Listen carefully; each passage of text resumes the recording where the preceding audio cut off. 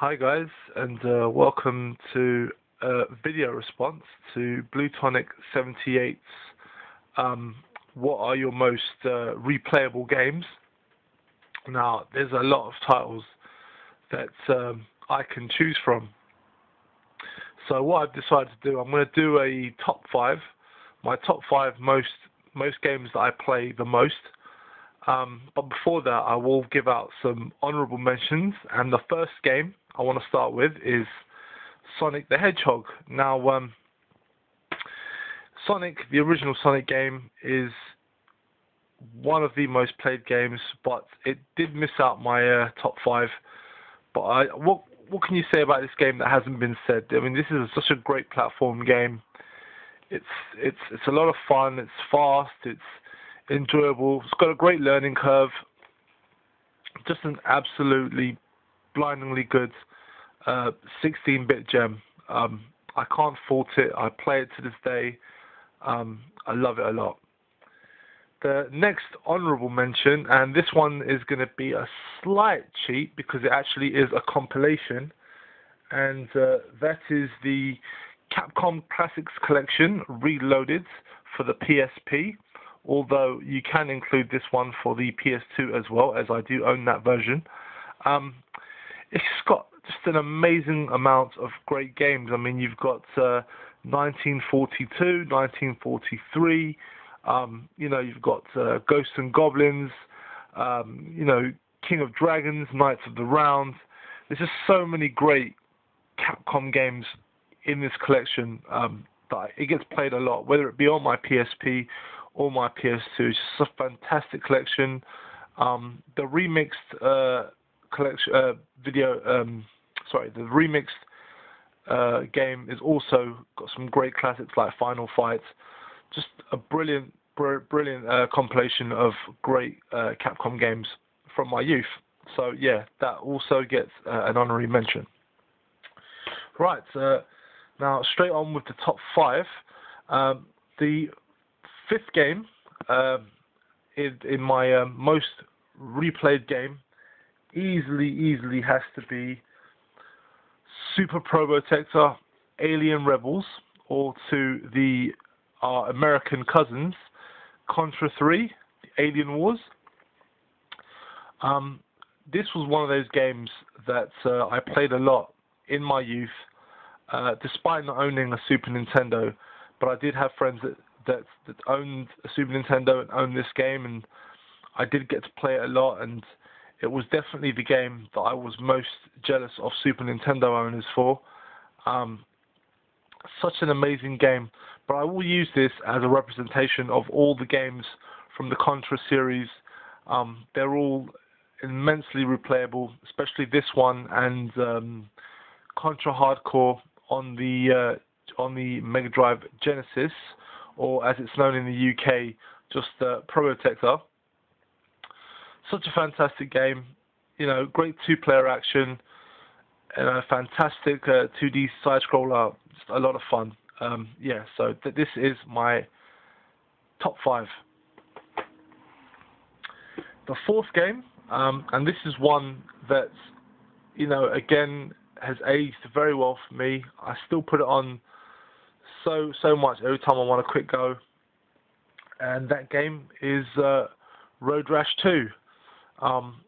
Great motorcycle, action racing game. You can punch and kick at your opponents, knock them off their bikes. You've got to avoid police, avoid obstacles in the road.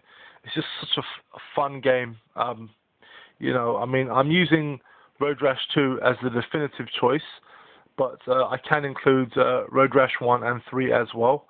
But this is the one that gets played the most for me. Such great fun. Still highly enjoyable to this day. The third game on my list is something a little bit more up to date, but still not current gen. And that game is Def Jam Fight for New York. Now, people might be surprised by this choice, but I have to say, this is probably my favorite game on the PS2. Yes, you heard that right. This Def Jam game is my favorite game on the PS2. And do you want to know why? Because it not only has an excellent fighting engine, it's a fighting game, it's a wrestling game, but what you do is you can create your own fighter. You know, not only make him, you know, look any way you want him to, but you also get to give him his own fighting style, and you get to increase his stats, which you do as you play through the story modes. I had so much fun with this game. I was able to create a character that resembled me. I built him up to top levels. I've completed this game so many times. I've had my friends make their own characters, build their stats up, then we fight each other. This is such a great game. I mean, I'm surprised no one really talks about it, but it's just got a great sense of humor. The fighting engine is excellent. It's a shame that the third game that came out on the PS3 was made by a different developer. It did not feel the same. This is a really different game compared to the one on the PS3. Great sense of humor, great tongue-in-cheek story, amazing fighting engine, great custom abilities. Just a fantastic fighting game all round. Graphically, it's beautiful. Highly recommended. I mean, so much fun with this game, and I still play it to this day. You know, just to this day, I've actually never ever even played of any of the characters pre-selected on the game. I always use my own character because he has his own stats, and he's just superior to everyone. But fantastic game, well worth a look in if you do still buy for the PS2. And my number 2, now this is one that I'm only going to use as an example of the series as a whole, as opposed to this particular version, and that is Street Fighter 2. What can you say about it? You know, Street Fighter 2 is the definitive 2D beat 'em up.